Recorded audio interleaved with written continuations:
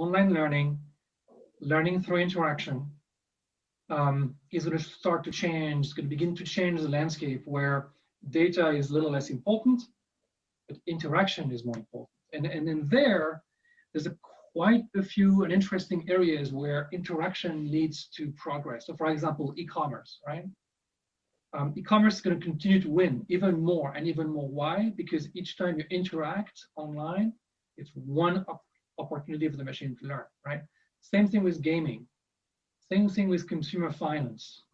Same thing with content streaming, obviously.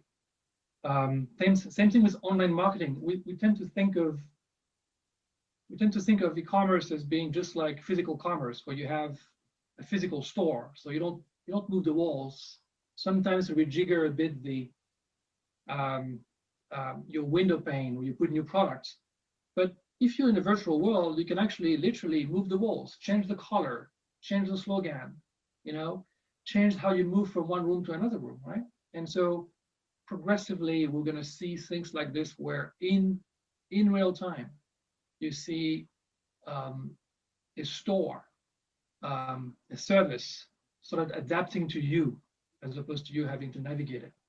And I think that's a revolution. And in the process, you will see a lot of new companies, better companies being built.